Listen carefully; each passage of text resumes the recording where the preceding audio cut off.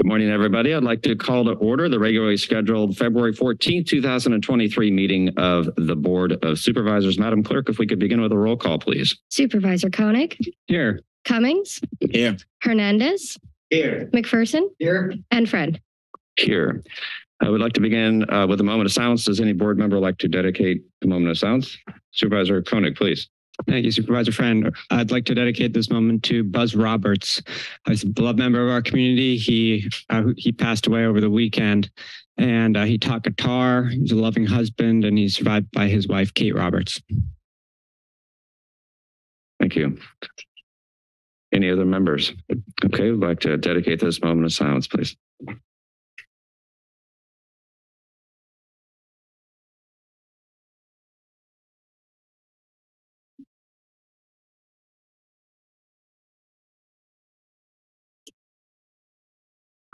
Please join us in the Pledge of Allegiance.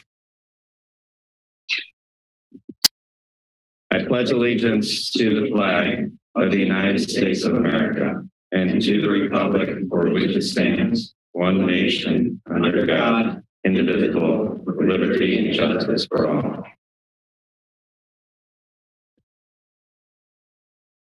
Good morning, Mr. Palacios. Are there any changes to today's agenda? We have no corrections today. Thank you, Mr. Palacios. Are there any board members that would like to pull an item on consent and put it on the regular agenda today? Okay, seeing none, would like to open it up now for public comment. This is an opportunity for members of the community to address us on either items that are not on today's agenda, but are within the purview of the Board of Supervisors, or on the consent agenda, or on the regular agenda if you're unable to stay, or even on the closed session agenda if you're unable to be here for that time. Please step forward. Good morning, welcome. Hi, my name is Carol Bjorn. Happy Valentine's Day to everybody. And because it's Valentine's Day, I thought I would just give a quick reminder of our relationship. And I'd like to do that by reading Government Code 54950. In enacting this chapter, the legislature finds and declares that the public commissions, boards and councils, and the other public agencies in this state exist to aid in the conduct of the people's business. It is the intent of the law that their actions be taken openly and that their deliberations be conducted openly. The people of this state do not yield their sovereignty to the agencies which serve them. And I think that sentence bears repeating. The people of this state do not yield their sovereignty to the agencies which serve them. The people, in delegating authority, do not give their public servants the right to decide what is good for the people to know and what is good for them to not know. The people insist on remaining informed so that they may retain control over the instruments that they've created. And then my second point has to do with the cell towers. So I'd like to ask for a moratorium on any cell towers in this county until an appropriate health and safety study be conducted. And Supervisor Hernandez, I know there's some cell towers going up in South County right now, and my good friend Diane had reached out to your office to meet with you about that. I know Marilyn Garrett calls in every time you guys have a meeting and she talks about the dangers of the cell towers. If you go outside this building and look at all the trees around the building, they're dying, and it's because of all the cell towers and Wi-Fi on top of this building. So if it's happening to the trees, imagine what it's doing to the people. So I'd like to ask for a moratorium on any cell towers in Santa Cruz County until you guys know exactly what the effects of the trees, the people, and the animals, and the environmental concerns. Thank you. Thank you. Good morning and welcome. Good morning, supervisors, and thank you for your service, and welcome aboard Supervisor Cummings and Hernandez. I have the honor and privilege of working and being chair of the Mental Health Advisory Board for about a decade now. I'm here to tell you we've submitted the California Mental Health Data Notebook that's required every year. This year it focuses on services that we lost due to COVID. Our staff are doing amazingly great work, very understaffed, and doing the best that they can with the impact that not only COVID, but that the rains and the fires have had, and how you guys have had to be there to help us. I also want to point out and thank you very much for the approval of Tiffany Kendrell Warren. She and Karen Kern have been working very hard, interim directors, and having her step up and how closely she's worked with the board has been amazing. I also want to say thank you for keeping the Watsonville Hospital and That goes into my time. And working forward on the Youth Mental Health Crisis Stabilization Center, which is going to be an amazing asset to our community. And I believe they're looking at it at the Sheriff Center near Santa Clara. So thank you guys very much for your service. Any questions, feel free to reach me, Mental Health Advisory Board. Thank you. Thank you for your work. Good morning, sir. Welcome. Good morning. I'm Lou Rizzuto, a 72-year resident of this county. Been a contractor in this county for 45 years. I'm here representing my client who I'm trying to build her house that burned above the Boulder Creek Golf Course. And I don't know if this county has ever known what an emergency is, but at best, your planning department and Four Leaf are in the way right now.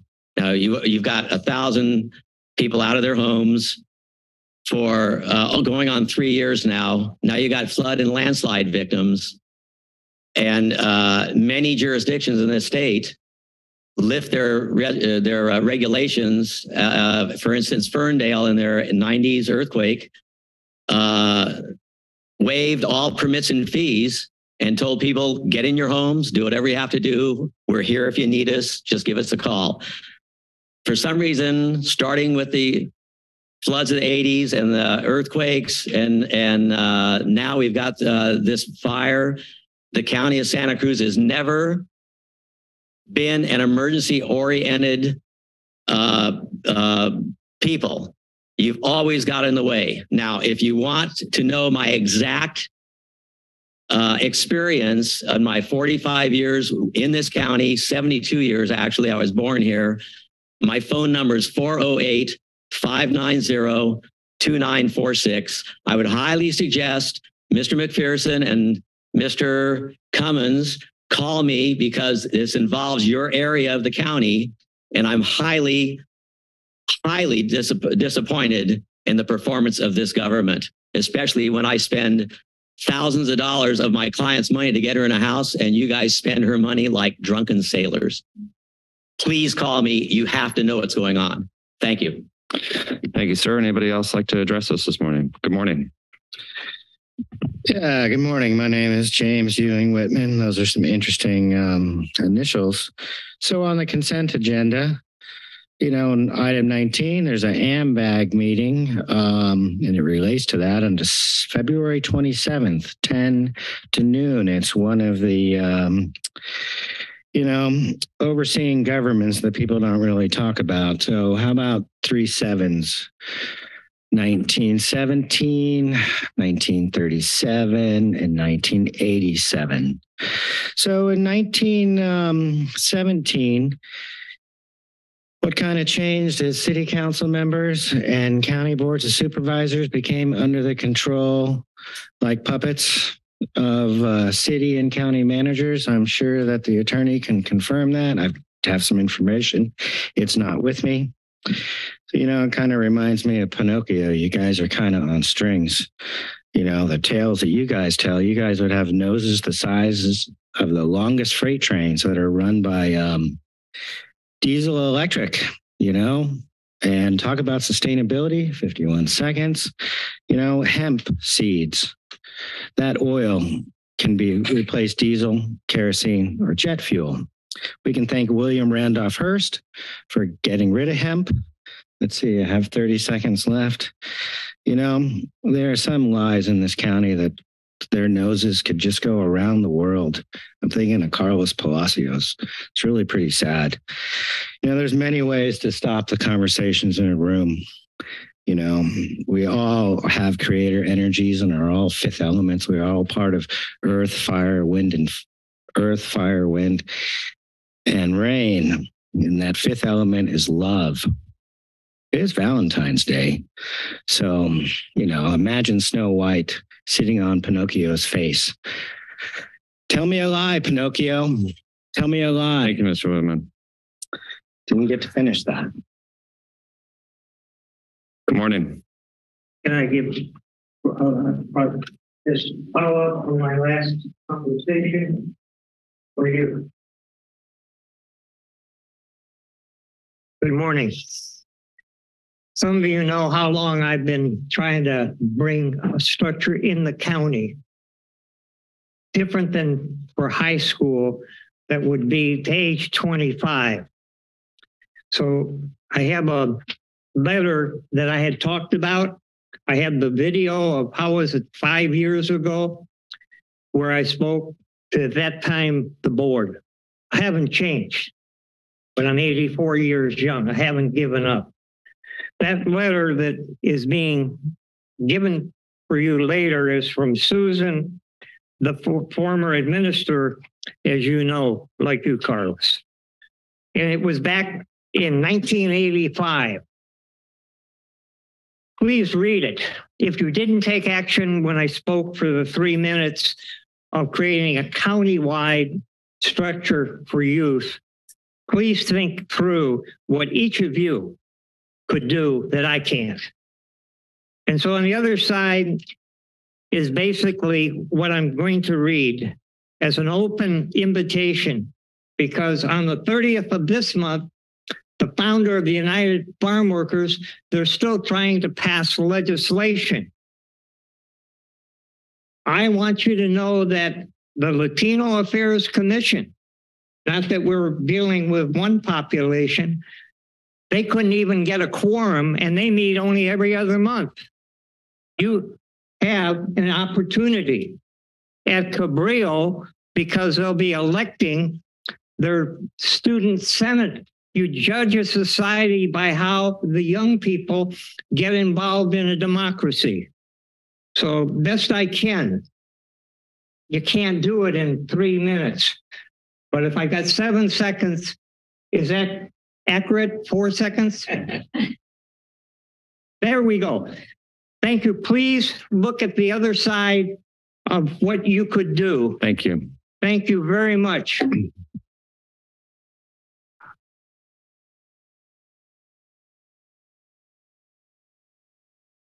Good morning. Gary, Richard Arnold, morning, Chairman, Supervisors. I think we heard ever since we've got some new supervisors here before.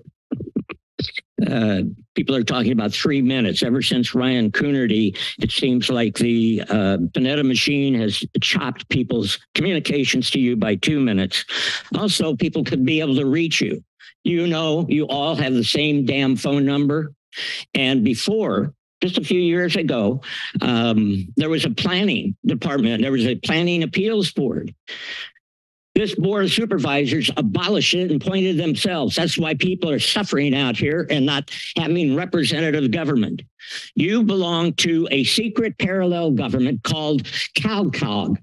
And they are complaining about the California Constitution. I don't know whose news it's coming from, but AMBAG, which is a COG, a Council of Governments, it's no more than a Soviet, meets, and they only have, that's 13 cities and 3 counties. You know how many agendas they have for the people that show up? Last time I went, 6. You people are cheating the American people. You belong to CalCog that is lobbying against the California Constitution. I don't know how that's damn legal. And in the CalCog, they even have a flag, Pacifica. Bruce McPherson's communications director is advocating a Soviet nation called Pacifica on the West Coast. They're attacking the Constitution is anachronistic, and it leads to costly elections. Elections, people, these people don't believe in elections. They're meeting secretly, and they're funded through ICLEI, which is a front for both the World Bank and the United Nations. And these people are evil. They're lying to you. They're not elected representatives. And for God's sakes, get your own telephone number and one for your assistants like there used to be. You're pimps for the Thank you, Mr. Arnold. Global government. Thank you. Is there anybody else that'd like to address us right now during public comment? Okay, so seeing none, we'll close public comment. We'll bring it to the board for action. Chair, I'm sorry, that was my mistake. Sorry, Madam Clerk. Is there anybody online? Yes, Chair. Thank you. We do have speakers online. Call-in user 1, your microphone is now available.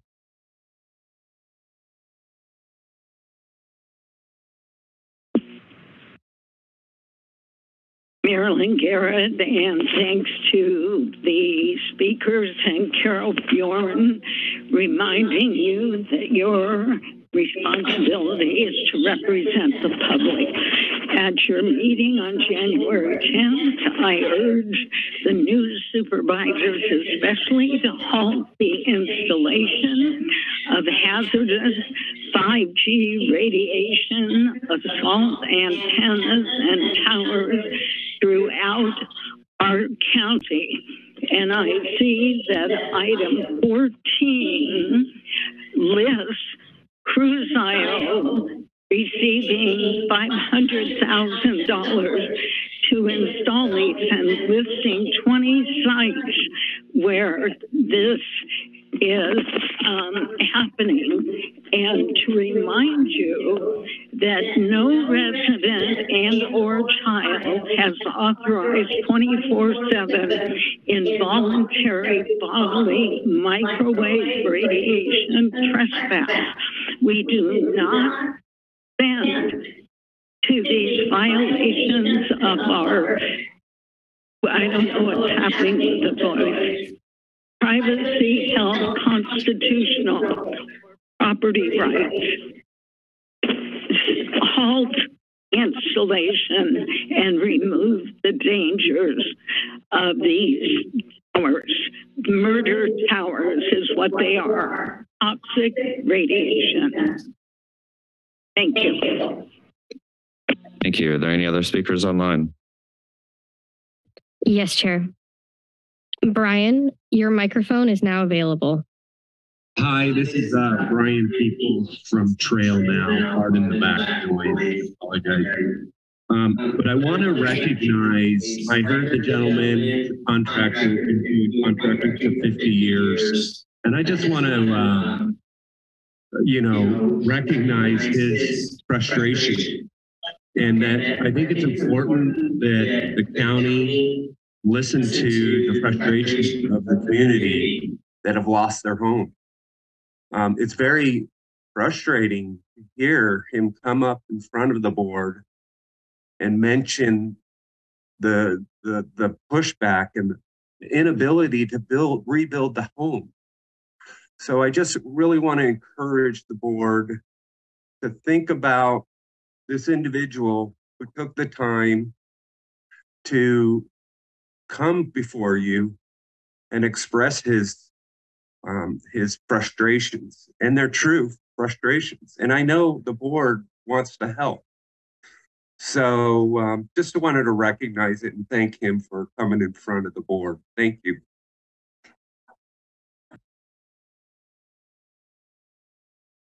Mondo, your microphone is now available. Good morning, gentlemen. I would like to address number 8 on the agenda, rebuilding after the disaster. Our failure to rebuild these lost homes after these disasters is a simple symptom of a larger problem. We as a community are made up mostly of small and pop homeowners and landlords. Yet the previous boards for decades have continued to make it more expensive to both build and maintain our housing stock. They've done so with restrictive zoning and unnecessarily difficult building requirements. As a result, our mom and pop contractors have left. And now when we need them the most, they're no longer here. We must address these issues. Some of them include $50,000 to put in a septic system. We have to look into that. It's too much money. $50,000 for a geological study for a single home. We have to take a look at that. Tens of thousands of dollars to hook up to water or other utilities. We have to take a look at that. Permits that are multiple times the cost of the national average. We got to take a look at that. Zoning and building codes that are more restrictive even than our neighboring counties. We have to take a look at that. And honestly, though, I've been encouraged by the efforts of some of our newest members. Thank you, Manu, for the tiny houses and the incinerating toilet program. Felipe, your efforts in doubling the number of ADUs allowed in Watsonville, we stand and salute you. Justin, a couple weeks ago, you talked about using SB 9 and the ABU policies to help address our arena issues. I hope to work with you to use this valuable tool to help us. And lastly, hope we keep this hybrid. I'm at a job site right now, and if I had to come in, I wouldn't have time. Thank you.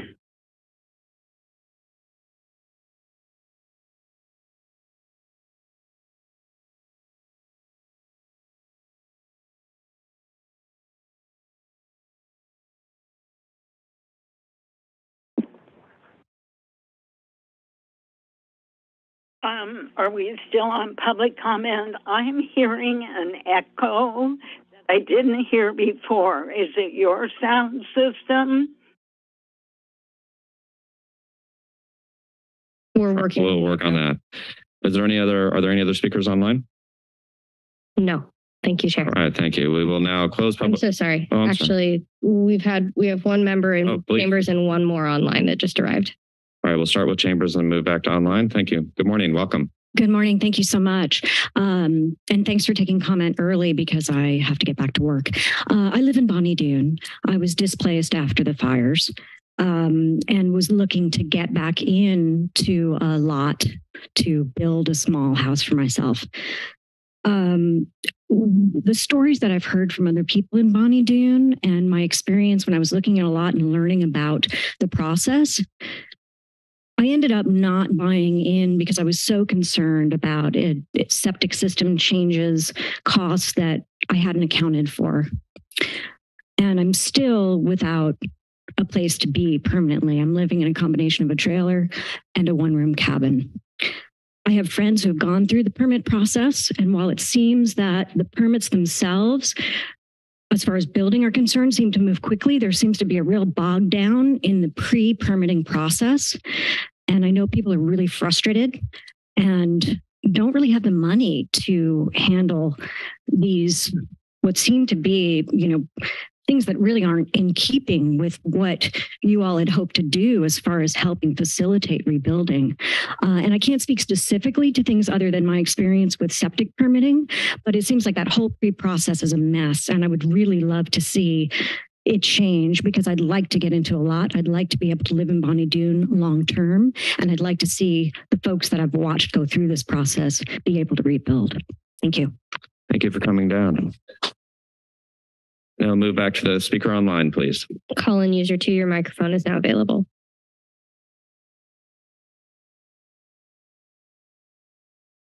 Hello? Yes, Hi, we can hear you. Can you hear me now? Yes. Oh, good. Thank you. Yes, so this I'm hearing a terrible echo. So I'm a little rattled by that. So don't start my 2 minutes yet.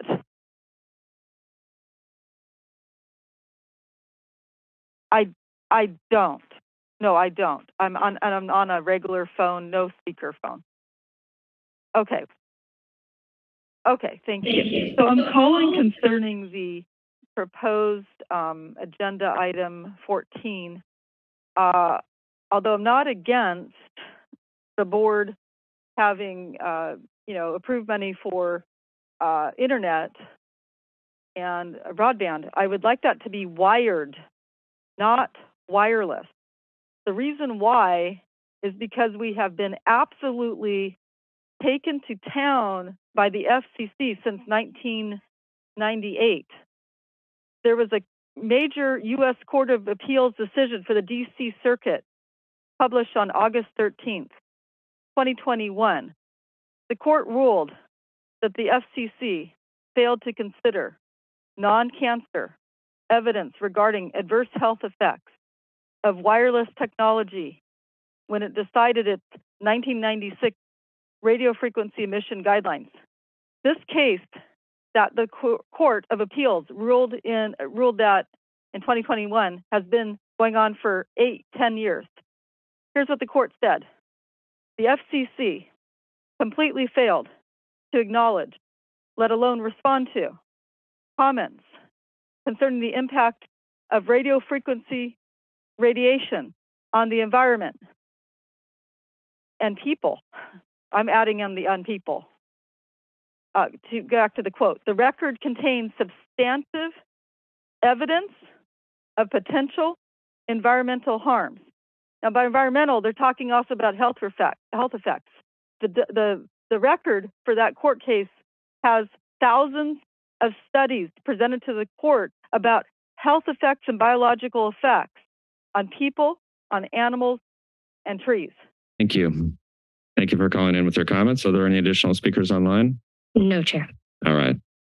No one in the chambers. We will now close public comment and bring it back to the board for action on consent. Supervisor Cummings. Thank you, Chair. I just wanted to start. I had one comment on item number 33, which is the telecare contract. I just wanted to thank the Health Services Director and their staff for helping us with one of our constituent concerns related to telecare and the care that was provided there. Aside from that, I just also wanted to mention that, well, first, happy Valentine's Day. And as part of Valentine's Day, I actually have to go officiate a wedding. So I'm going to need to leave after we vote on the consent items. So just wanted to make sure that folks are aware of that. And my apologies for not being able to be here the entire time. Thanks, Supervisor Cummings. Supervisor Hernandez, do you have any comments on consent, please?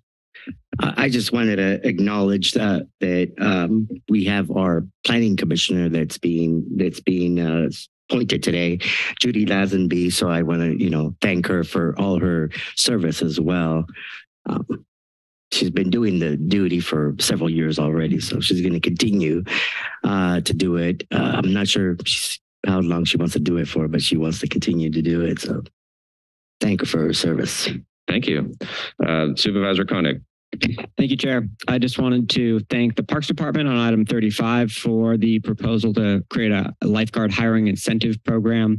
We've seen real difficulty in hiring across all of our agencies and departments in the public sector as we've seen the collision of the COVID crisis, folks retiring, making it more difficult to provide trainings, as well as the housing crisis locally and people not being able to afford to live here.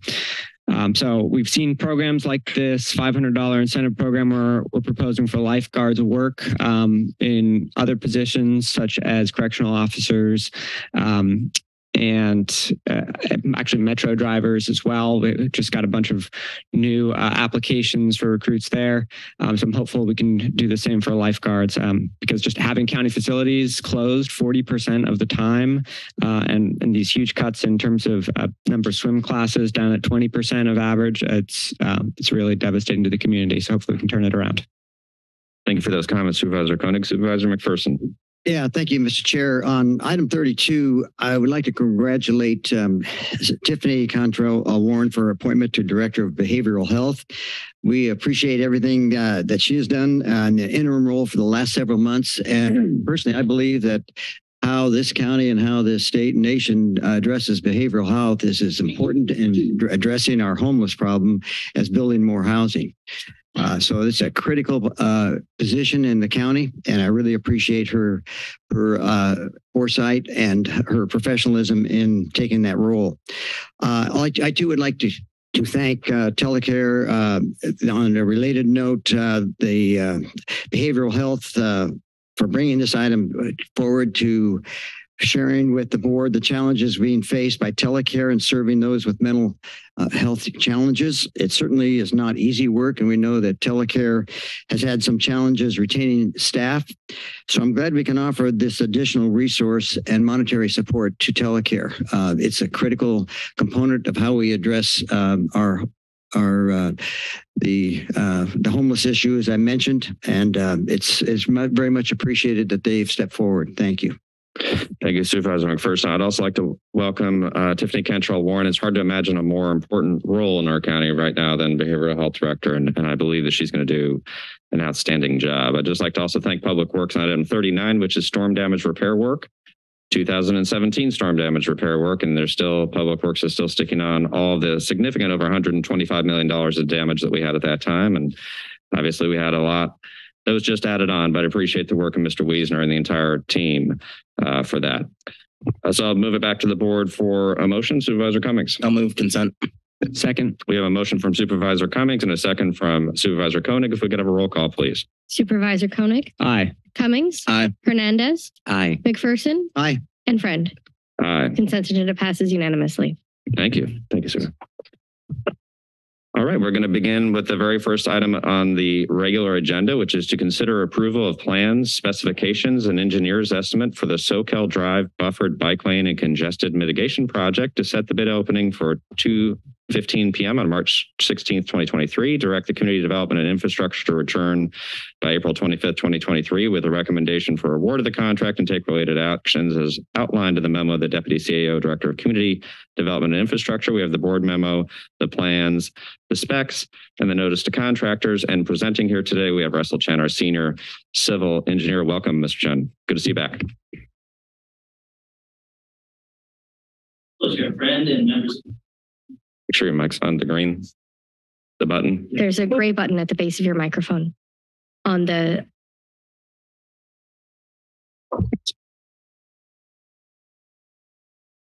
Oh, there. Hello, Chair Friend and members of the board. My name is Russell Chen. I'm with Community Development and Infrastructure. I'm here to present the Soquel Drive Buffered Bike Lane Congestion Mitigation Project. Next slide, please. Yeah, right there. That. Oh, this one. These are key members of the project. We have Steve Wiesner, myself, and Tim Nguyen with the County of Santa Cruz, and then Sean O'Keefe and Daniel Bloomquist with Mark Thomas. Like to give a special shout out to Tim Nguyen for his efforts in getting the project to this point ready for construction.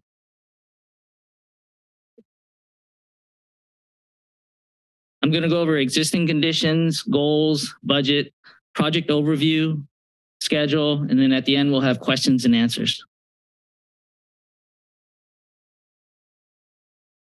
This project is on Soquel Avenue, Soquel Drive, and it goes from La Fonda to State Park Drive. It is 5.6 miles in one direction.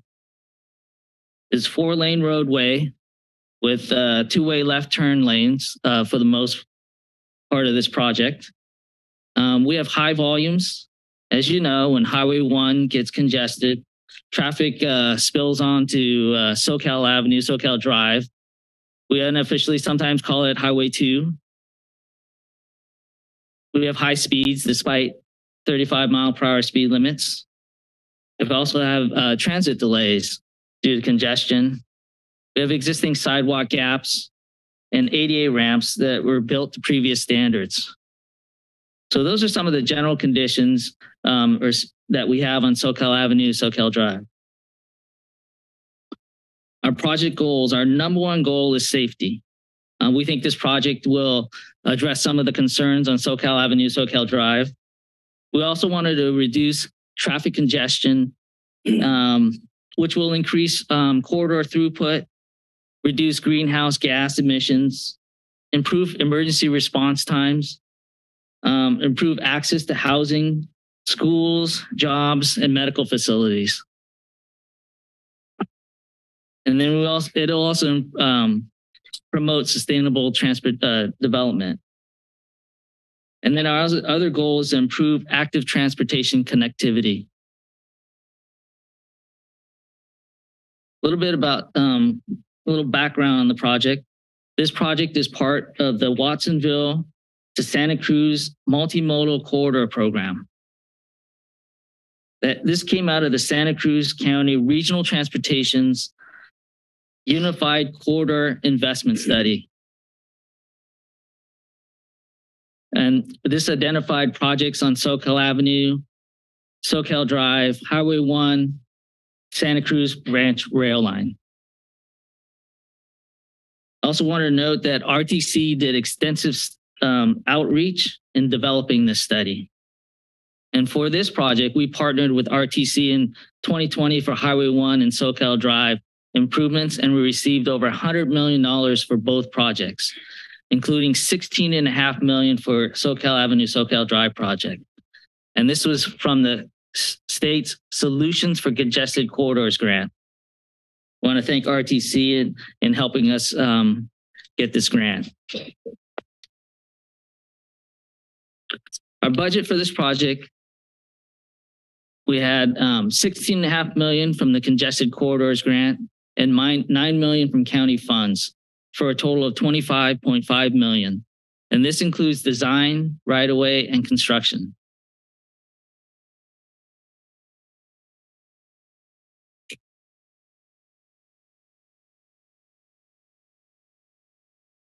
Before we jump into the project overview, just want to let you know the project doesn't widen SoCal Drive. What we're doing was we're reimagining what we can do within the curb space that we have. So this project goes again from La Fonda to State Park Drive. We have 21 intersections with traffic signals that we are going to be improving bike, ped, and signalized intersection improvements. We also have bike and ped improvements similar to what the city has done on Water Street.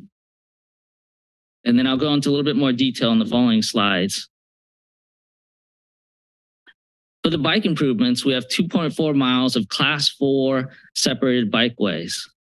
It's a 2-foot buffer minimum with delineators, vertical delineators, as you can see in the picture on the right-hand side there.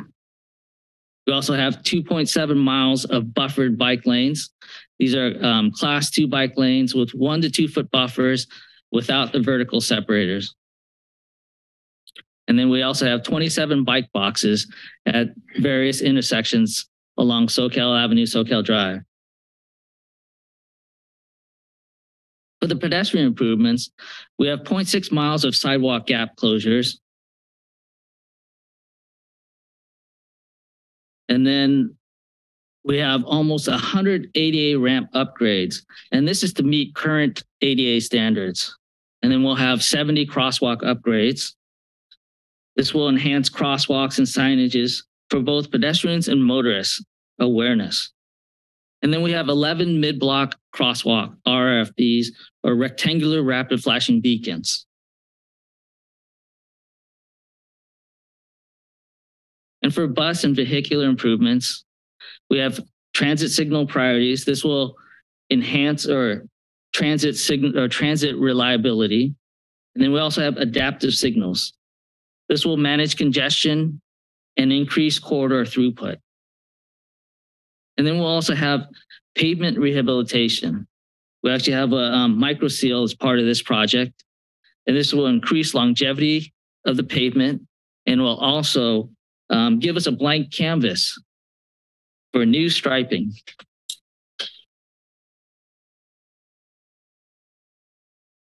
All right, so we have a cross section here. This is what is being proposed as part of this project.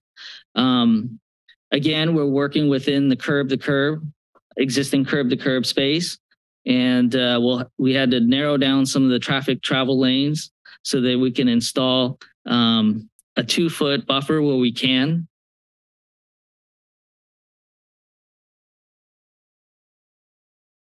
And then wanted to highlight Cabrillo College area. In the top cross section is the existing condition. The bottom is what the bottom cross section is what is being proposed by the project. And you can see that we're removing parking along the Cabrillo College area so that we can install a Class 4 separated bikeway. And we worked extensively with Cabrillo College in the removal of the parking in this area.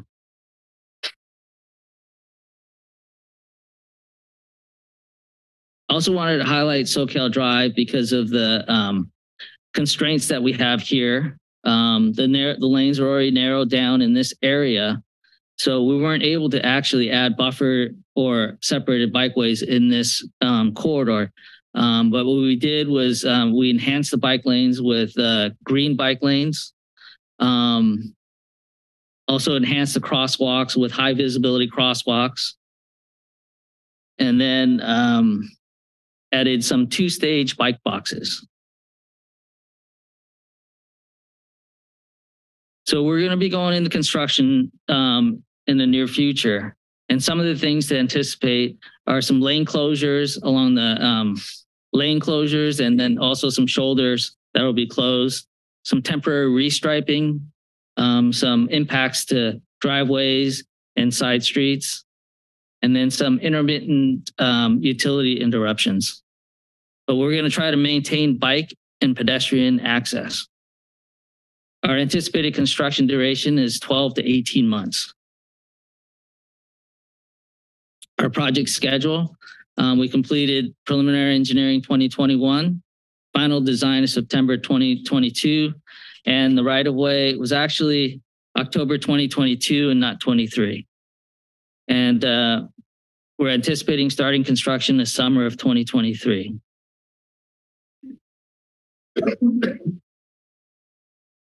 And I'd like to a recommended action for this item is approve the plan, specification, and engineer's estimate, and authorize calling for bids for SoCal Drive Buffer Bike Lane and Congestion Mitigation Project. Set bid opening for 215 on March 16, 2023 in the Department of Community Development and Infrastructure. Direct the clerk of the board to advertise the notice to contractors for 10 days beginning February 19, 2023 per the provisions of the Public Contract Code, Section 20392, and direct community development infrastructure return on April 25th, 2023 with recommendation for award of the contract. Questions? Thank you, Mr. Chen. Let me begin by saying how significant of a project this is for our community. And a few years ago, the Deputy CAO, Mr. Machado, and I were able to testify to the California Transportation Commission for this funding. And it's the largest state investment in a multimodal transportation in Santa Cruz County's history. It helps address significant issues in the mid-county of safety, in particular around some of the elementary schools that have sidewalk gaps and crosswalk issues. Our county, as we know, has one of the highest rates of vehicle v. ped and vehicle v. Bike incidents in the state of California, and this will help address that. And for those of us that represent also the South County, this will help on the bus side improve the transportation time and elements along SoCal in a way that has never been done before. And this is something that what I would really like to appreciate Public Works for. I recognize Mr. Wiesner isn't also here right now, but these were direct requests from the community. I mean, the vision for this project came from requests from the community over the last decade or so, very specific asks. You, Mr. Wiesner, and others built that into the project application to the state. We got funded from the state, and here we are. It's really government working at its finest. I'd like to appreciate you on that. Supervisor Koenig. Thank you, Chair Friend. I just want to echo the emphasis that this really is an incredibly important project. We talk about housing all the time and the need to build more of it. Of course, a lot of the potential for some of that housing is in the mid-county area, but whenever I bring it up at speaking with the public, the first thing folks ask is, but we don't have the infrastructure for it. Traffic is already so bad. How are we going to add more people here if we don't get the traffic moving and people can't get around? And this is always one of the answers on the tip of my tongue, because it's such a huge investment. I mean, these 21 automated signals that will help improve traffic flow on, as you affectionately called it, Highway 2. And I know some of those have already gone in, and that there's also coordination with the city of Capitola over the 41st overpass on Highway 1. And of course, we're working with Caltrans as well, so some of those signals are theirs. But so much work is going into this to make sure that traffic moves better, and also that we reduce these bike and pedestrian collisions, which Supervisor Friend mentioned we're one of the worst counties in the state for, and a lot of those accidents are happening on SoCal Drive. So it's really important to focus on this corridor. And I think it bears mention that since I'm sure many of you have seen the construction starting on Highway 1, or at least some of the pre-construction there with the trees being removed to make way for the bus on shoulder and auxiliary lane project. And that's really the second piece of this, right? I mean, this massive investment in improved transportation infrastructure for the mid-county area. And of course, the reason we've been able to pull all these state and federal funds, right? I mean, a note on the federal funds, the last portion of that highway project, we just received a $30 million grant from the federal government, one of only 9 mega projects, I believe nationwide, and the only one in California. And the reason we've been so successful at pulling these state and federal monies is because of our community's vision to build a multimodal transportation network, and to then fund that vision with the half-cent sales tax Measure D that was passed in 2016. So just really looking forward to seeing this project get underway. I did have one question. I know the reason this item is coming before us today is because the original bids that we received on it were too high. And despite, having committed a lot of funds to it, we didn't have quite that much. And so we're looking at a couple segments of sidewalk as alternates or basically optional add-ons. Now, I know we had done extensive work with some of the residents along SoCal Drive near Robinson to acquire easements. Have we completed that easement acquisition so that if, even if we don't build a sidewalk in this round of construction, it can be done by, a future housing project or something to that effect? Yeah, we have acquired those easements, permanent easements. However, the temporary easements will have to go back. If we come back with a future project, we'll have to go back with temporary easements for the construction part. But for the permanent, we already have those. That's great. I mean, hopefully we can get it done with all at once, but if not, it's nice to know that we've at least done a lot of the hard work and had those conversations, acquired those easements so that we can eventually build those other segments of sidewalk too. Thank you. Thank you for those comments, Supervisor Koenig. Supervisor McPherson. Yeah, thank you, Mr. Chair. This is a big deal. I mean, we've had the widening of sections of Highway 1, had rail trail discussions that are going on, but this is really as important as anything of meeting the transportation needs of the future in this era of climate change. I think it can't be overstated how important this is going to be for the future transportation needs of people in Santa Cruz County. And I really appreciate the importance of Santa Cruz County Regional Transportation Commission and meeting with Metro, of which some of us are members as well, to recognize the need there and then probably enhance the more people traveling by bus and getting there on time. And although the project we're approving today is just one piece of a larger multimodal effort, it will demonstrate that really we're thinking in the right way of the kind of planning for the future. I want to thank the CDI staff for its creative value engineering, in which you have a great team, and Steve Wiesner in particular. And I look forward to seeing the construction to start this summer. It's going to cause some congestion in the process, but it'll be much, much worth it in the long run. Thank you. Thank you. Thank you, Supervisor McPherson. Supervisor Hernandez. I want to thank staff for putting this project together and accessing the money for it too. We've been, as a county, really successful at getting these multimodal projects. And I have to say that it's really transformative of communities to get these bike and pedestrian projects, because it brings the community out and it brings families out and it makes it safer to walk and bike. And that's when people come out of their homes and walk around their neighborhoods, walk to the shopping center, walk to school, walk their kids to the local school. And we want to see more of that. That's what builds community. And it makes it safe, of course, for people to walk, and it makes it safe for drivers as well. So I want to thank you for, all that work. And I have to thank, that we're going to facilitate and fast track the buses that go in and out from Watsonville to Cabrillo as well. We need to make sure that the buses get there on time and students get there on time. And I'm thankful that we're going to have some fiber optic laid down there too, so that we have some fast internet around that college as well. My question is, I was trying to find a map that has the 21 crosswalks, and I'm sure that there's a good significant amount of input from the community when people were asking for the flash beacon crosswalks as well. I know in South Carolina we get a lot of input for like flash beacon crosswalks and a lot of requests for flash beacon crosswalks. I know we got a lot of input for Green Valley Road, especially around the parks. But do we have a map on there? I was trying to find one.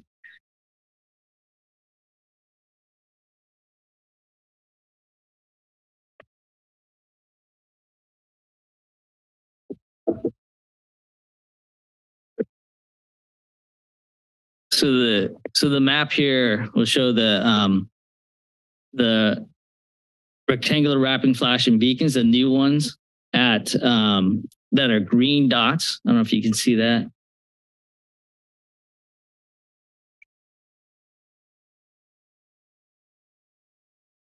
So we already have some existing rectangular rapid flashing beacons, and then the green ones are the new ones.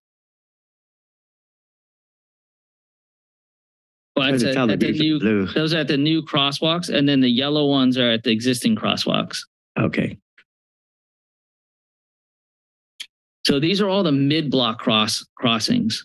Oh, I see. And so at the existing intersections, a lot of these are signalized that are on here. And then so the ones that are highlighted here are the crosswalks that are mid-block.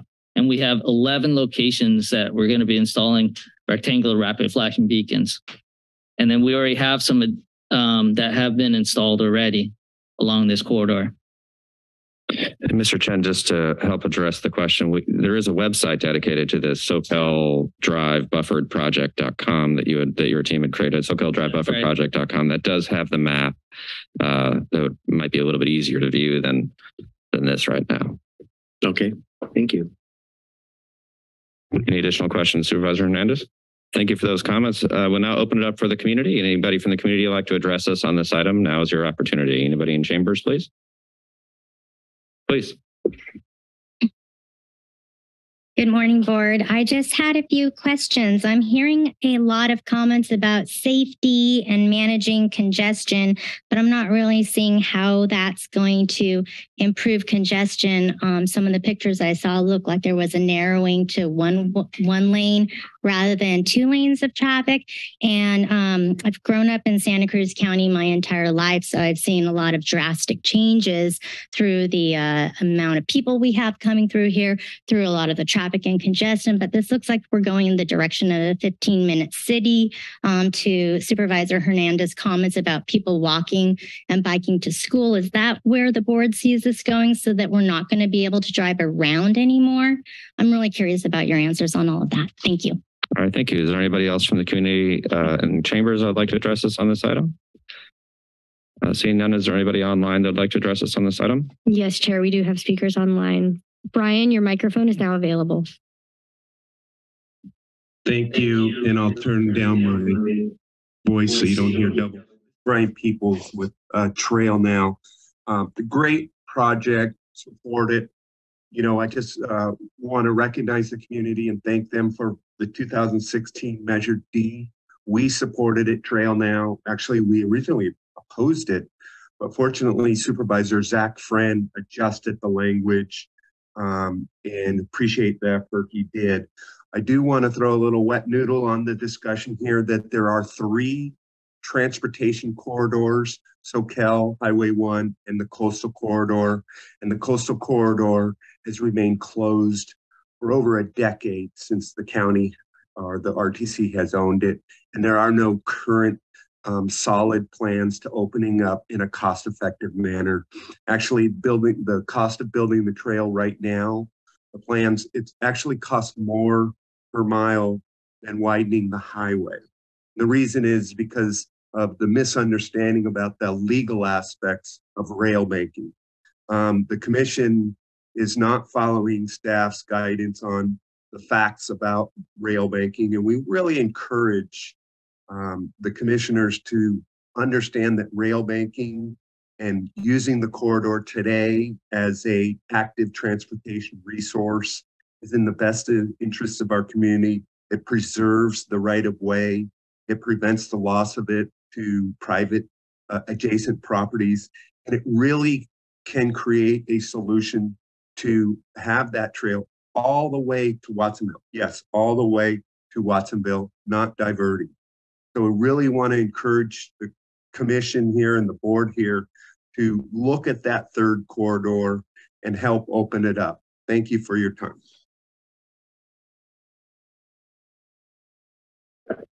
Call-in user 4, your microphone's now available.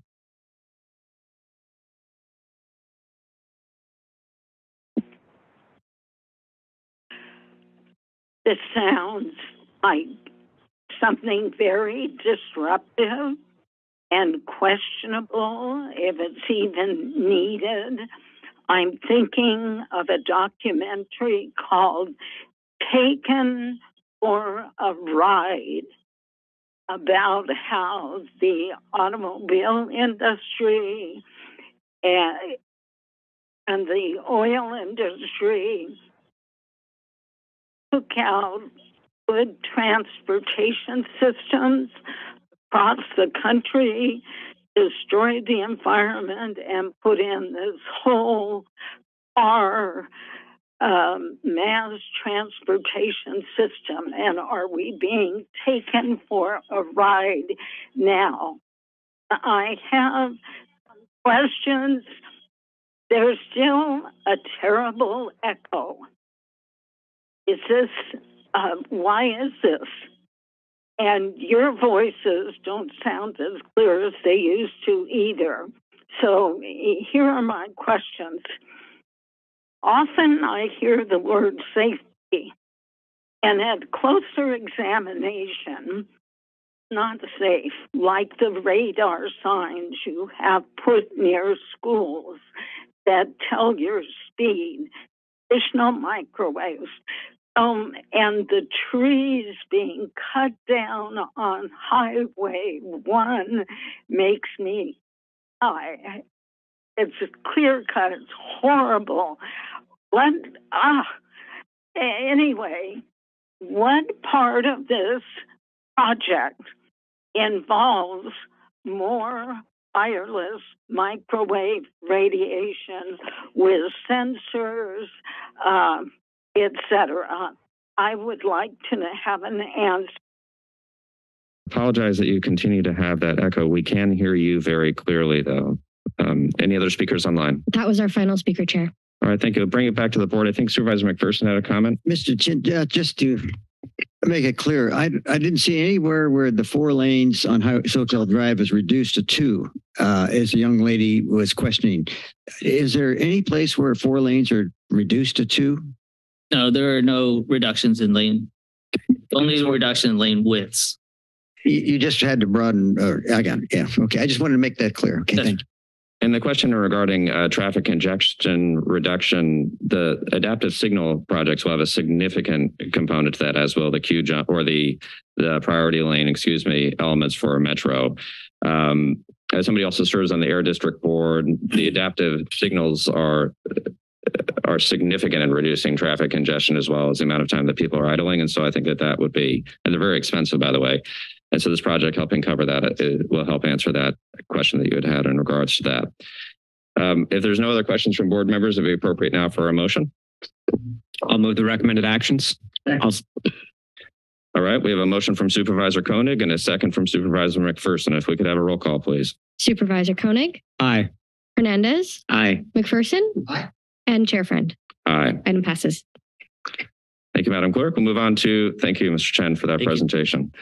We'd like to move on to item 8, which is to consider approval of amendment to contract number 21C4461 with 4Leaf Incorporated to include recovery permit services for storm damage repair and replacement projects, to accept the report on CZU recovery permitting progress, and direct staff to implement strategies to address rebuilding barriers and provide a path for recovery permit applicants to request review of determinations, as outlined in the memo of the Deputy CAO, Director of Community Development and Infrastructure. We have the agenda item board memo. We have the amendment to the contract. And with us today, we have Carolyn Burke, who is our Assistant Director of Community Development and Infrastructure, and Matt Machado, who is our Deputy CAO and Director of CDI. Ms. Burke, welcome. Good morning. Thank you, Chair Friend. So today we're here to discuss a contract amendment with 4Leaf for recovery permitting and give an update on CZU recovery permitting progress. Next slide. Today we'll start with a little background and how we got here today. We'll discuss the details of the contract amendment, and then we'll go into CZU recovery permitting, covering the metrics, supporting determining the health of our rebuild, our challenges and opportunities, and then we'll conclude with recommended actions. Slide. In August 2020, Santa Cruz County experienced the CZU Lightning Complex fire, which is a historic fire that burned 86,500 acres and destroyed almost 1,500 structures.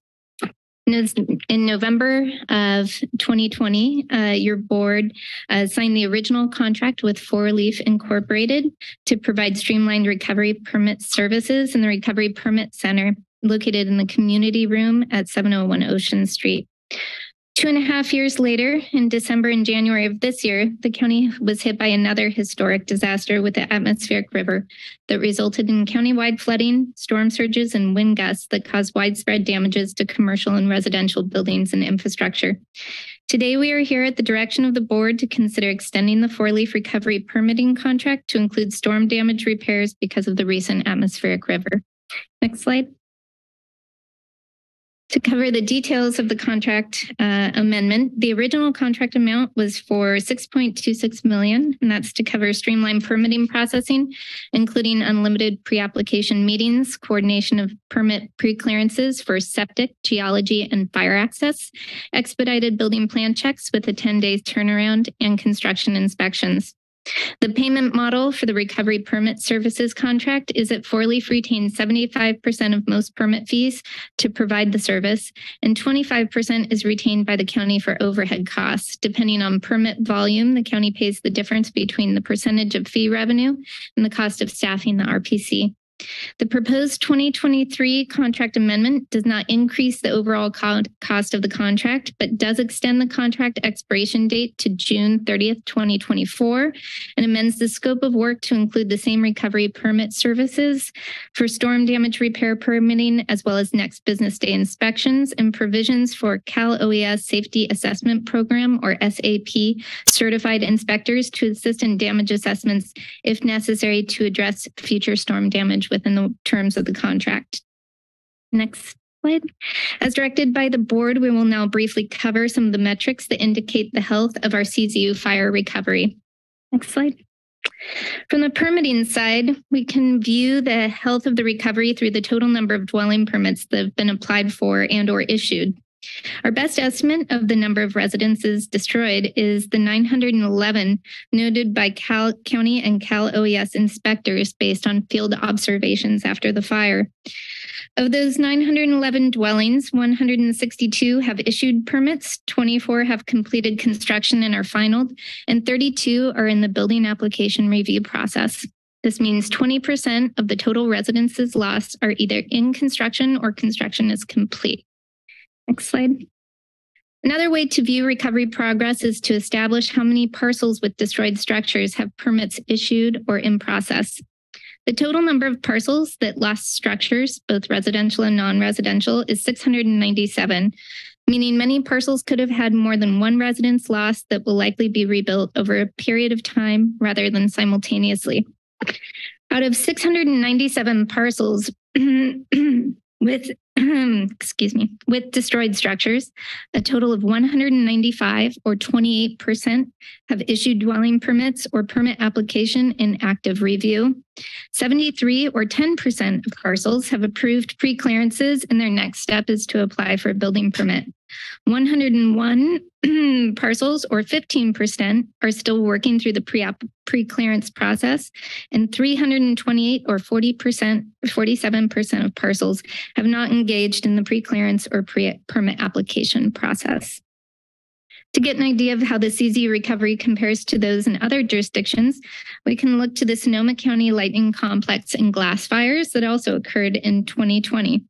Comparing all three, we see that Santa Cruz County's 28% of parcels with rebuild activity is on par with Sonoma County's 24 and 28% rebuild activity rates. This correlation may indicate that larger cross-jurisdictional factors, such as the timing of the fires during the early days of the pandemic, dire financial outlooks, and supply chain and employment interruptions may have influenced many decisions to rebuild or not rebuild. Next slide.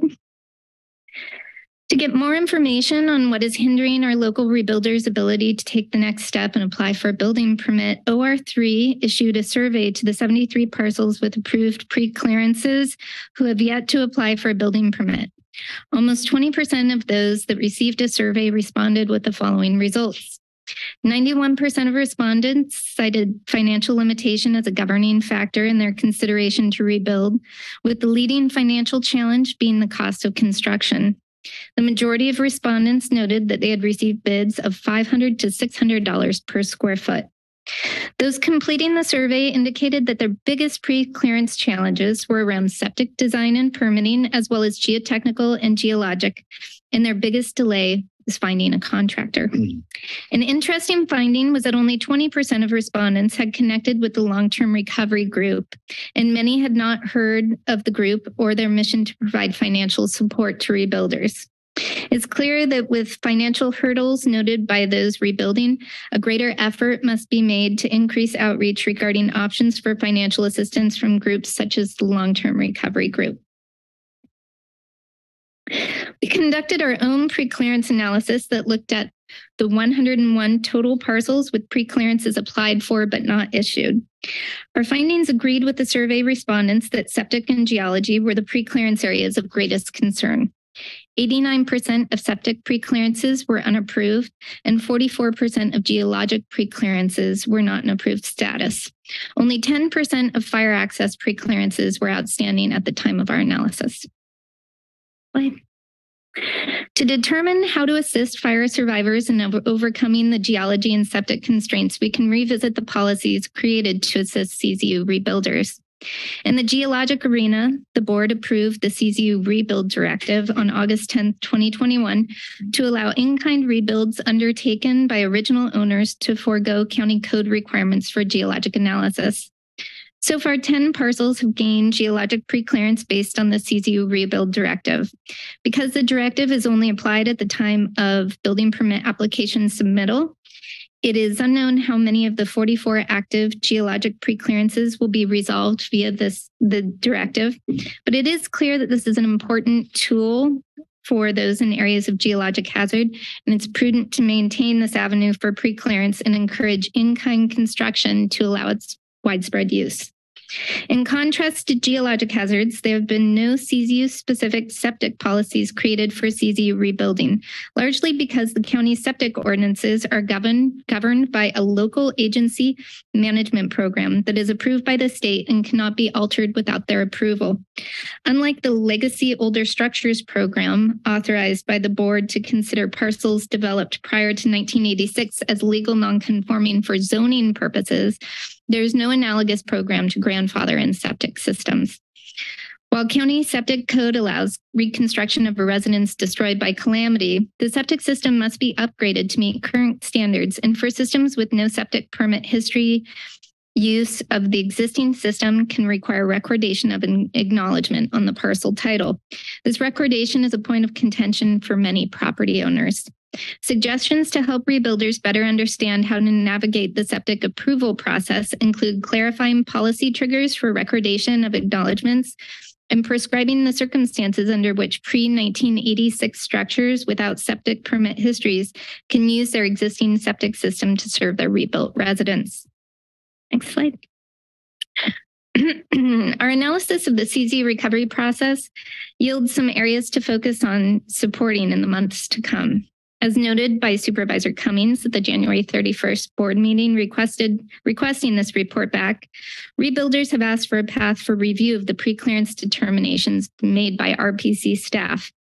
An approach to formalizing this review is to hold a monthly meeting between RPC staff and county leadership to review determinations as requested by applicants and provide a written summary of outcomes to both the district supervisors' offices and applicant. In addition, we can pursue greater clarity on septic provisions and triggers for the recordation of an acknowledgement on title. And while the Legacy Older Structures program conference of legal nonconforming status does not extend to septic systems, it has remained an important tool for allowing replacement of limited housing stock and should be extended to include storm damage projects as well. In summary, we ask that your board consider the following staff recommendations. First, we ask that you approve the amendment to contract number 21C4461 with Four Leaf to include providing integrated recovery permit processing services for development permits to repair or reconstruct due to storm damage and extend the term of the contract through June 30th, 2024. We recommend that you accept this report on the metrics for CZU recovery and permitting progress, strategies to address rebuilding barriers, and proposal to provide an avenue for CZU property owners to dispute preliminary determinations regarding requirements to rebuild. We also ask that you direct staff to extend the Legacy Older Structures program previously established within the CZU burn area, to also confer legal nonconforming status for sites countywide that have been damaged or destroyed by the December 2022 and January 2023 atmospheric river winter storm events and are documented to have been developed prior to 1986. And lastly, we ask that you direct staff to develop a clear policy regarding the circumstances that require recordation of an acknowledgement of requirements for use of on-site sewage disposal system with special operating characteristics, and investigate opportunities to extend the terms of the LOSP to specify circumstances under which in-kind replacement of pre-1986 structures with functioning on-site wastewater treatment systems can use existing systems without OWTS upgrade or replacement. And slide, that concludes our presentation. I'm happy to answer any questions you may have. Thank you, Ms. Berg. Anything, Mr. Machado, before we come back to the board? No? No, thank you. All right, thank you. This is, there's kind of two things at play here, and I appreciate that you have it bifurcated as the actions. Supervisor Koenig and I had brought forward a request for the extension of the contract in the last meeting, in large part to ensure that those that suffered through the recent storms, including many that actually have suffered through a dual issue in Supervisor McPherson and Cummings districts, had an opportunity to access the four-leaf contract, have access to an expedited process. People have just been through so much to try and navigate the FEMA process or the SBA process and also the county process. So to have a dedicated component within our structure for storm damage repair as well as on the fire victims was very important to us.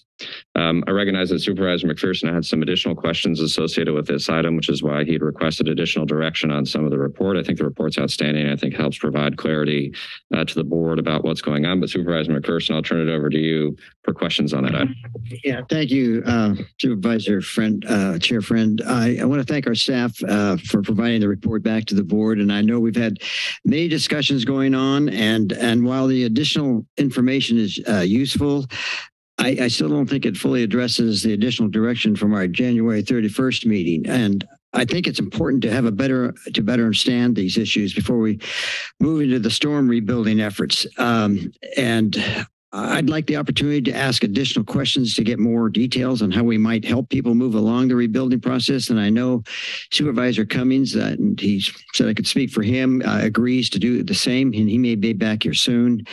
So I'm in support of the contract extension. There's no question about that. And the recommendations to extend the Legacy Older Instruction Structures program on the sites that were impacted by the atmospheric storms. But I'd like to defer the discussion to the other items to the future study session to give us and our staff more time to evaluate the rebuilding challenges and consider additional strategies. Now, I don't want to have this go on forever. It's gone on too long, as we've heard even today, but I would like to make a motion to that effect when it's appropriate. And I know that I would like to have had this decision made today overall, but I just feel more comfortable to address these types of issues, and especially the atmospheric storm issue that is compounded this whole issue, that we delay this until I go along with the contract with Four Leaf, but delay some of the further discussions until on items 2 and 3 of the 4 recommendations. And I know that's not going to make some members happy, but I just want to try to get it right and have a real set view of how we're going to proceed in this. And I think we're going to be able to do it more quickly if we answer some of the questions that I might have at that time. Supervisor McPherson, if I could, just as a point of clarification, you had said that you supported the Legacy Older Structures program. That's actually item 3 that you just said to defer. Do you mean item, I just want clarity. Right. You want to defer to? 1 to 4, I'm supportive of. 2 and 3. I'd like to. Okay. I think that we're getting confused. So let me just, do you have the item in front of you about what the recommended actions are? So the first Yeah. Recommended actions, the contract. The contract, and the 4 is to direct staff to develop a clear policy. So you are not supportive right now of the legacy older structures program extension? 2 and 3, I'd like to delay. Okay.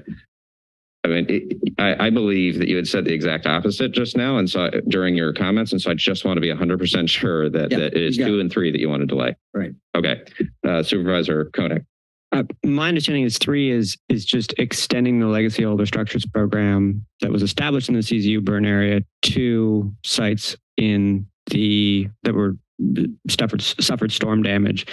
Are you sure that's the item that you don't support today, or are you believe, Supervisor McPherson, that you think the legacy older structures program itself needs to be reevaluated before being extended? I'd like to have more questions asked on that. Just to discuss it further. We have discussed this with the staff, and they've been more than cooperative. And but I would just like to continue this until March 13th on items number 2 and 3, and approve 1 and 4.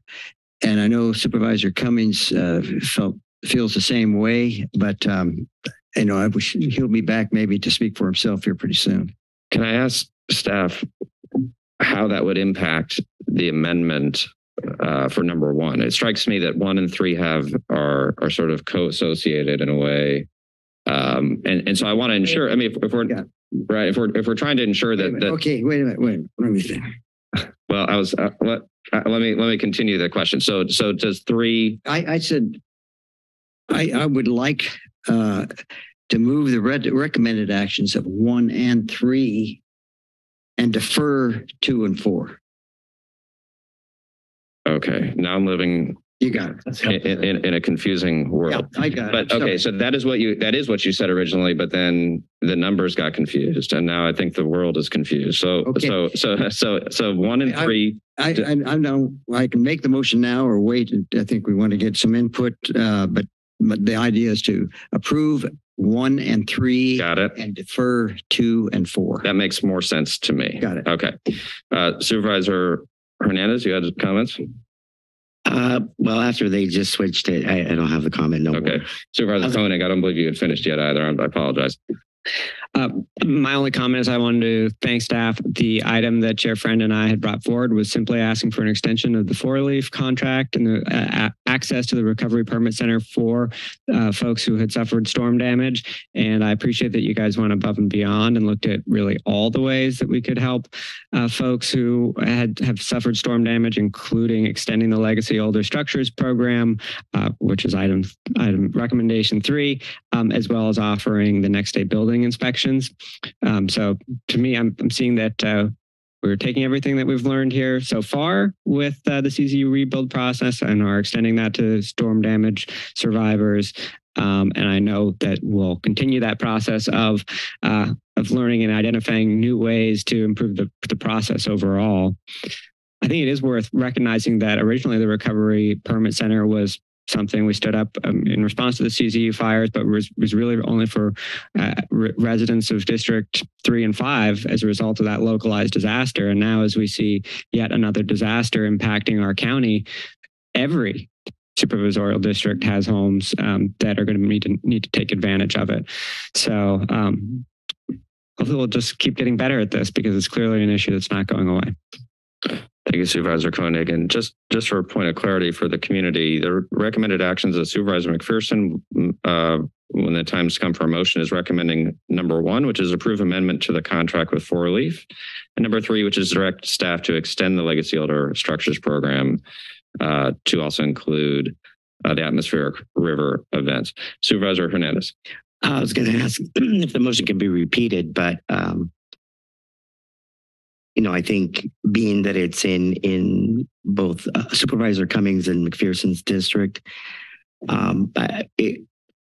if we make sure that both Supervisor and Supervisor McPherson and Cummings meet with staff before the March meeting and make sure that they meet with staff to discuss and discuss questions that they have with staff so that we're ready by the March meeting and we can expedite this process in March meeting. I'd second his motion for his items 1 and 3. Thank you. And to move forward with items 2 and I'm confused, 2 and 4 at the March meeting. I mean, yeah, I agree. I mean, that the direction was specifically to bring this information back immediately. You're in the middle of a disaster. You turned it around immediately, and now the board is punting. And I want to apologize to you on that because I think it's an unreasonable ask of staff to have to come back on this. But we can have a disagreement on that. But you were asked to do something. You did it well, and here we are. But the 1 and 3 are definitely the most important parts, I think, to the two of us that brought forward this item in the first place. And so we'll look forward to moving forward with that today. We'd like to now open it up for the community for discussion on this item. Morning, sir. By the way, thank you for waiting to speak for this item. I appreciate it. I'm retired. I have some time.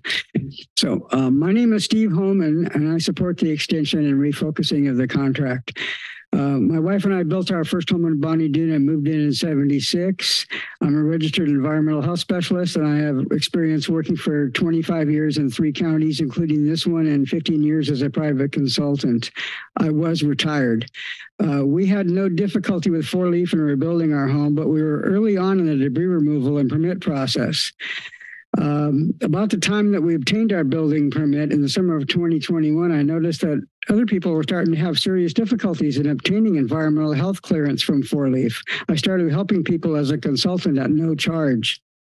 Since the summer of 2021, I have counseled many CZU fire families. I worked for 28 of them using the verifiable facts from county permit files, the county sewage disposal ordinance, and the county environmental health policies of the director. The decisions of a 4-leaf staff member have been overturned 22 times by 4-leaf management, 3 times by the director of environmental health, and 1 time by the director of the Department of Community Development and Infrastructure. 2 cases are pending. I should not be having to do this work. It's 4-leaf's job to look for creative solutions to try to help people, not to throw up roadblocks and look for problems. It's a serious problem at 4-leaf in the areas of sewage disposal and water supply review. In-kind replacement homes are too often improperly considered new construction with different regulations. I'm supporting the extension of the contract because overall the work they do is good and helpful, and I'm hopeful that county administration is on the path to correcting the problems. The problems that need to be addressed used to be just 3rd and 5th district problems, as you said, sir. But now they're, with the atmospheric river storm damage, there are problems for every county supervisor. I did send you an email asking for amendments to the contract for responses to be responsive by time certain. Thank you. Thank you, Mr. Holman. Thank you again for waiting. Welcome back, sir. I know you spoke broadly to this item, so just try and narrow the comments specifically to the action items that we have. Well, I'm going to narrow it up to my experiences, direct experiences with a 4-leaf. And that is in September 2020, my client and I work really closely together. She's an old client of mine, so I'm trying to protect her and not spend her money foolishly. But we filed for permits in September. We were there together. I went back in April for more paperwork. They couldn't find her file. We had to file it again, the same paperwork we filled out in September. I went back in August to file some more paperwork. They couldn't find her file. I got aggressive. Granted, I'm sorry. But then she said, well, I'm not waiting on you because you're too aggressive. I said, I'm not moving out of this chair until you take the paperwork I filled out for 3 times now and get it in that computer. I'm going to watch you scan it into your system. And she did. Now I'm Mr. Rizzuto when I walk in there. However, okay, I don't like the county spending my client's money foolishly, okay? They wanted a winter grading plan. I had already graded already. Another $3,000 because they wouldn't let me go. They wanted an erosion plan. I covered everything with plastic, another $3,000. Then the first pour, they wanted a concrete test, another $1,000. I mean, when does it stop here? Okay. It's just a house. It's not a high rise. She lost everything. She's a single woman, a school teacher ready to retire. She has lost everything. And then the state contractor showed up to clean her house and they screwed up the site. They're going to cost her $100,000 because they took out a walkway, an 80-foot long, 8-foot wide, exposed aggregate walkway And what does the workman say to her personally? Oh, shit, we're on the wrong side. We got the wrong address. We're sorry. Hey, what do we do here now, guys? I'm asking you, you're the supervisors. You're supposed to protect the taxpayers. I was on a school board for 6 years. I protected the taxpayers. It's your turn now. I don't recommend 4-leaf. I think they're ambulance chasers. Thank you. Thank you, sir. Anybody else like to address us from chambers on this item? Good morning. Welcome. My name's Chris Holman. You heard from my husband, Steve. He spoke about the practical aspects of building. I want to speak about the emotional aspects of building. We lost our home of 44 years in the CZU fire. We went through the process of cleanup in December. We got our preliminary clearance in January. We sailed through the process. 4-leaf was wonderful. They listened to what we had to say. Steve had 26 questions at the first meeting. She got all the answers to the questions. We got our preliminary clearance with no problem. We have moved back into our home.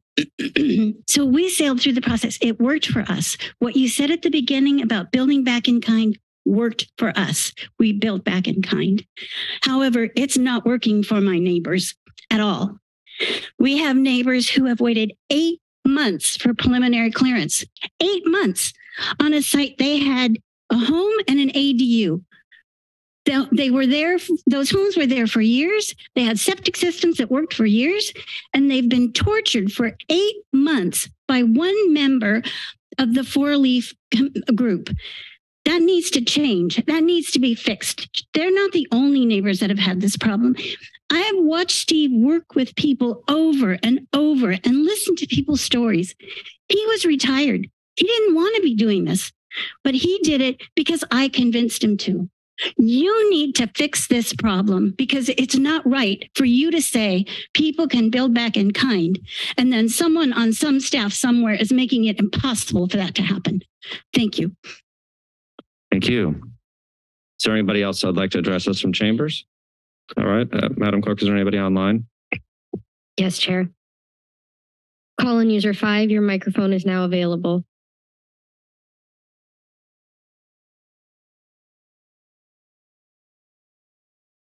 Listening to the two previous speakers is very compelling that you should not approve a contract with 4-leaf. You should rescind it. The Board of Supervisors should represent the well-being of the members of the community, not of a corporation that is not benefiting public but harming members of the public. And I think also on the agenda you have $32 million for telecare. Telecare does not have a good record of taking care of the public. What is the board doing if they are not genuinely providing for the well-being of the public? Do not approve this contract amendment or 4-leaf. Thank you. Thank you, Ms. Garrett. Anybody else online? We have no further speakers online, Chair. Hi, my name is James Ewing Whitman. I'll be brief. I wish I would have spoken on an earlier item. 20 years ago, this county had the largest building department in the state. And it's the smallest county in the state. So I just hope that all the people that have had less than perfect things to say about 4-leaf, I hope that they get really good assistance.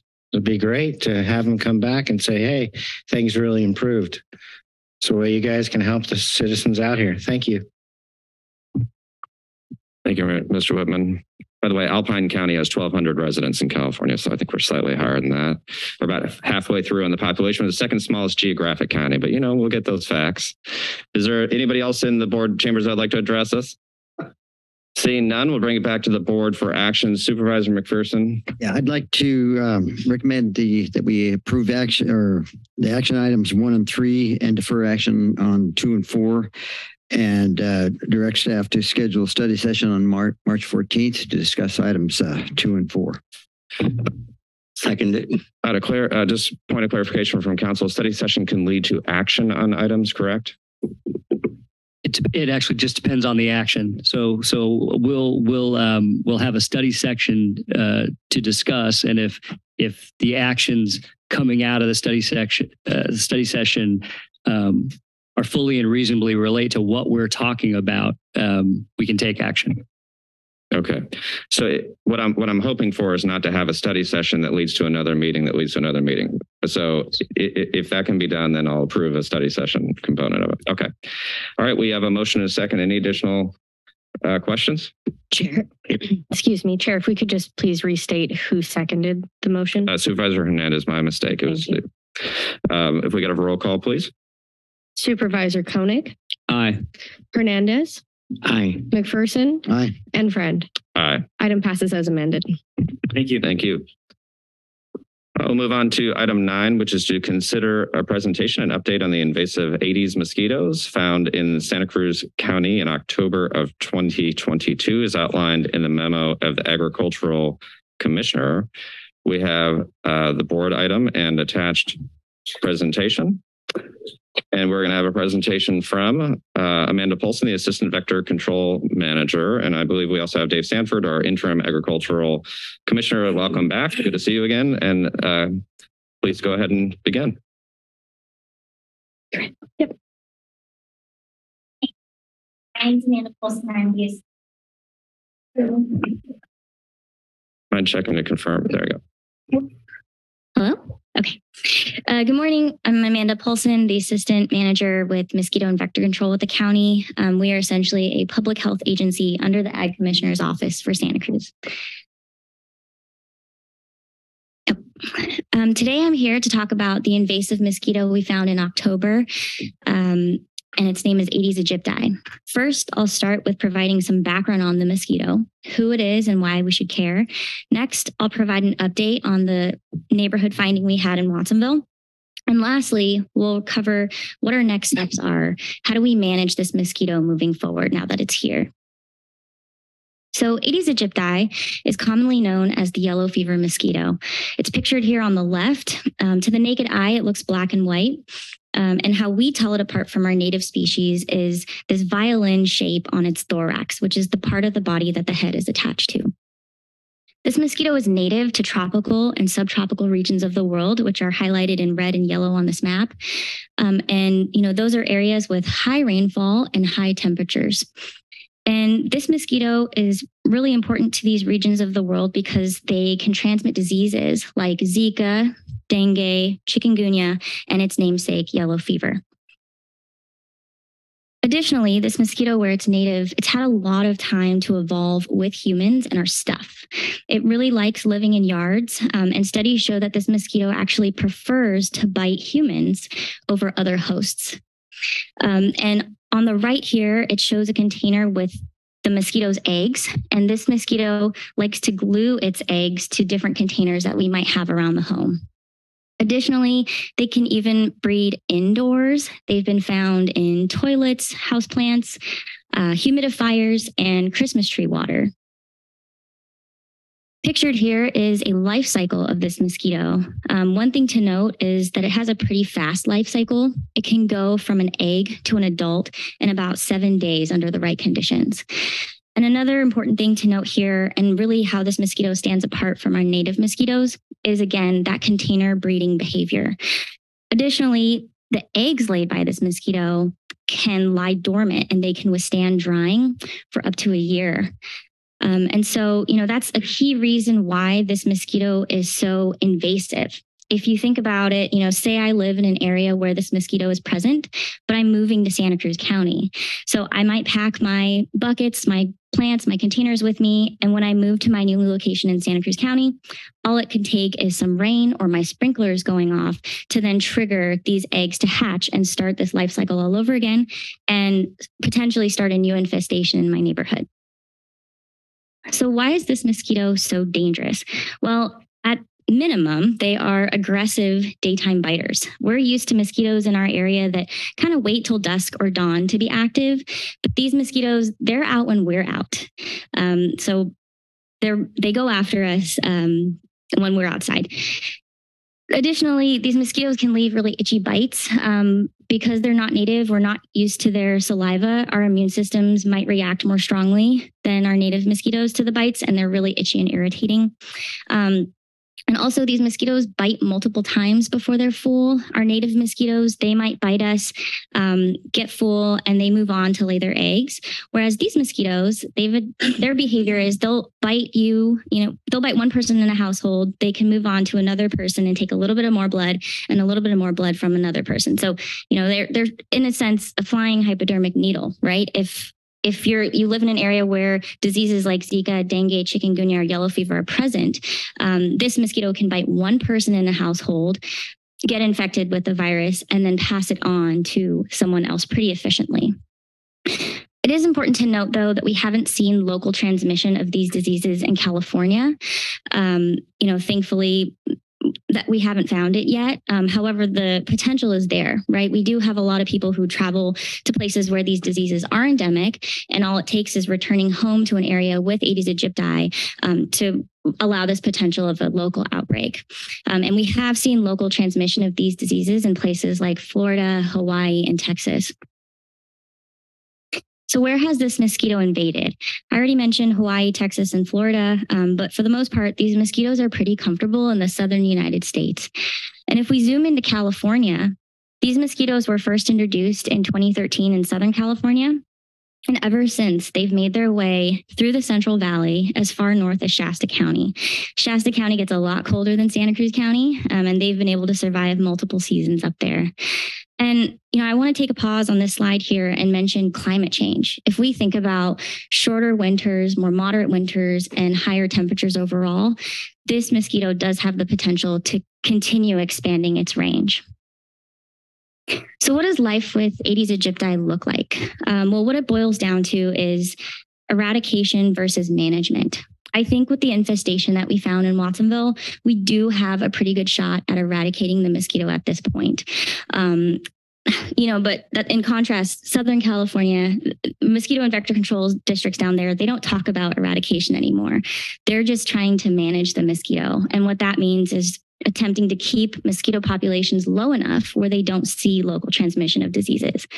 And pictured on the left, it could change the way we enjoy the outdoor spaces. It might mean covering your picnic areas in your backyard.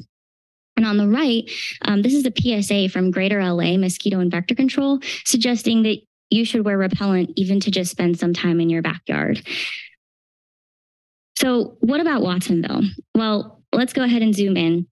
We were alerted to this area and the finding by someone calling us. They let us know that they were experiencing mosquito bites more than normal in their backyard. So we set some traps, we followed up, and sure enough, we found Aedes aegypti. Thankfully, this mosquito only has about 1/4 of a mile flight range. And so we set traps within that buffer to see how far it might have spread and how, prolific was this infestation. On the right is just a picture of some different traps that we used. And all the data really points to this population being isolated. We only found adult mosquitoes and larvae within the inner block of this neighborhood. They hadn't even crossed the street yet. So I think we're lucky. I'm crossing my fingers, but it really shows that, well, from the data we have, it shows that we caught this early, and this is our chance to try and, eradicate the mosquito at this time. So where are we going with this? How do we manage this mosquito moving forward? So we're closely following recommendations by the California Department of Public Health, and their principles, follow integrated pest management. Integrated pest management is a combination of using education, reducing mosquito breeding habitat, using mosquito control materials, and surveillance so that we can really hone in on this mosquito and try to eliminate it at this time. When we first found this mosquito back in October, we did door-to-door inspections through the neighborhood. It took a lot of staff time and energy. So I want to thank my staff. I also want to thank the neighborhood too. They were really cooperative and worked with us to get rid of as many containers as possible and protect themselves from this infestation. And this is the first time we've seen Aedes aegypti in our coastal climate. So we're not really sure what it's going to look like after this winter. We're hopeful that the winter was on our side, but essentially, we're going to go back in at the end of this month in this neighborhood and see if we can find any evidence of this mosquito anymore. What we do know is that this mosquito, its eggs can hatch if we have 7 consecutive days of 70 degree temperatures or higher. And so, we're not quite sure where this is going yet and if they're going to survive, but we're going to be looking for them. Our next steps also include continuing with comprehensive trapping. Pictured on the left is the neighborhood, and each dot in that neighborhood represents a place where we've been able to put one of our specialized traps. Again, we're really thankful for the neighborhood here. They've let us into their homes and their backyards to help us control this mosquito. And lastly, we also are going to use environmentally compatible control products. And what that means for mosquito and vector control is using larvicides at this stage. Larvicides are products that we use to knock down mosquitoes at the larval stage before they're able to become an adult that can fly around and bite people and potentially transmit disease.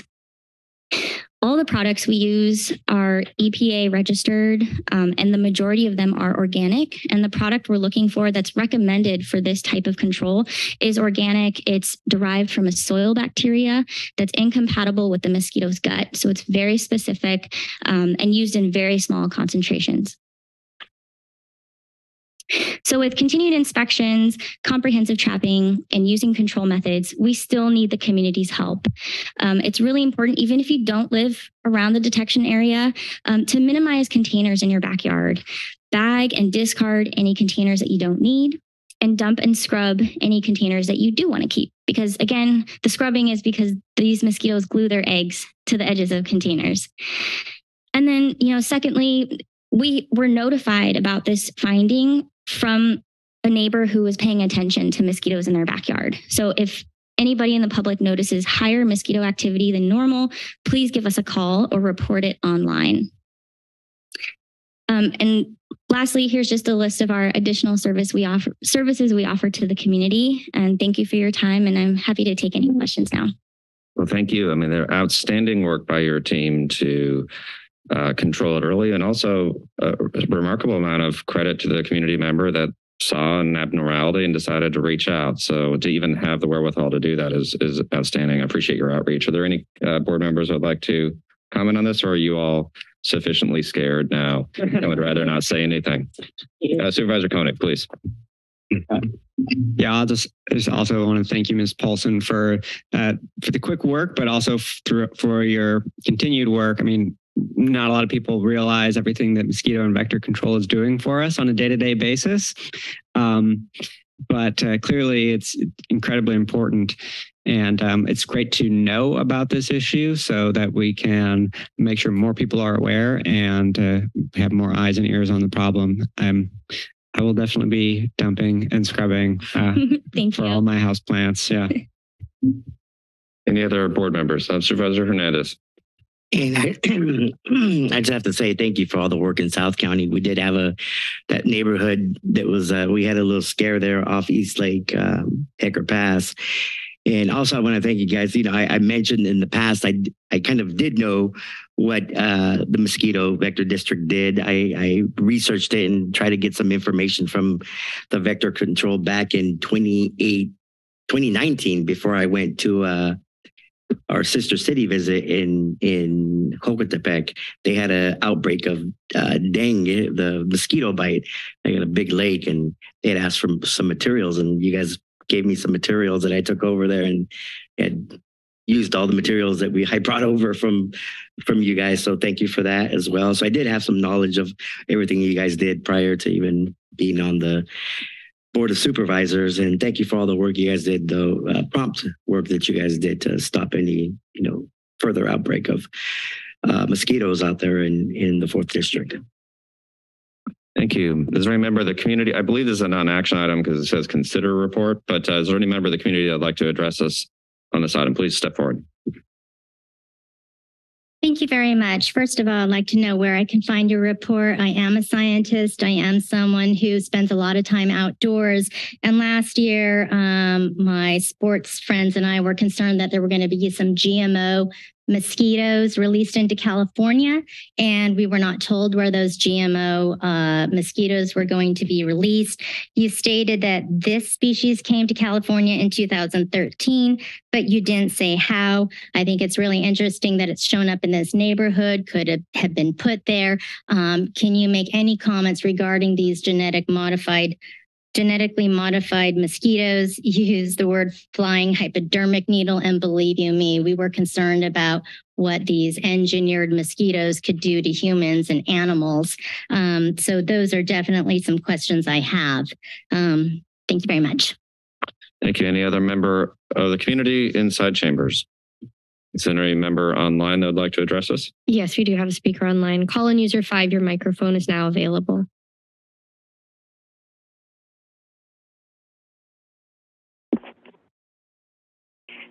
Marilyn Garrett, due to the previous speaker, answer her question.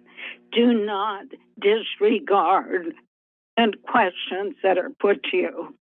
Also read about the genetically engineered mosquitoes.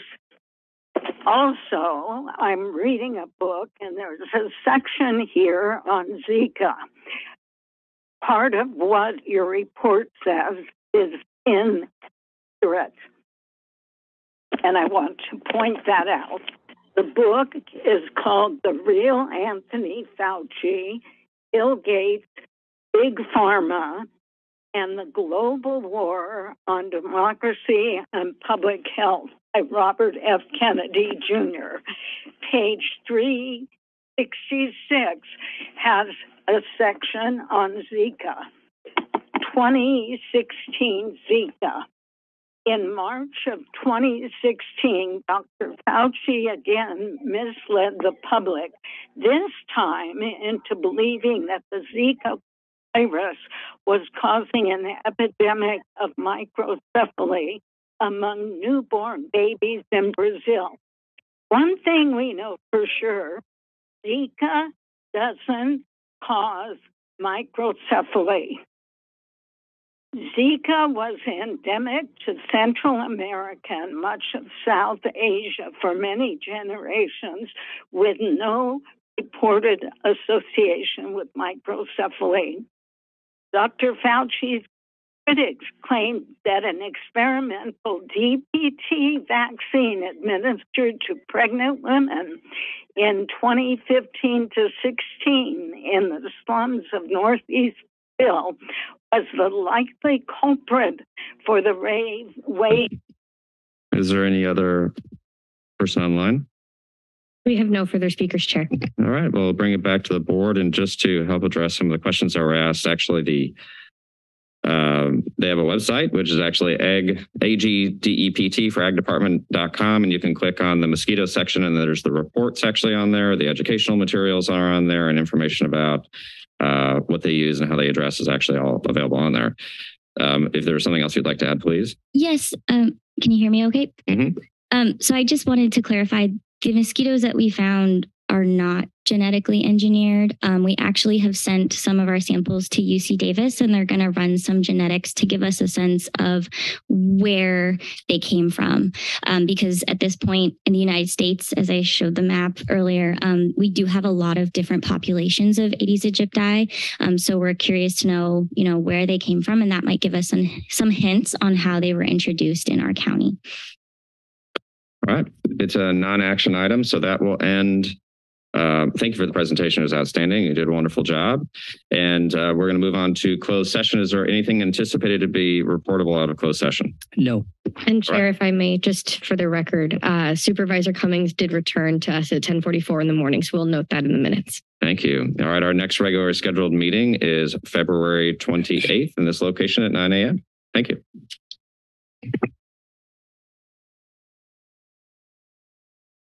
No, Mayor,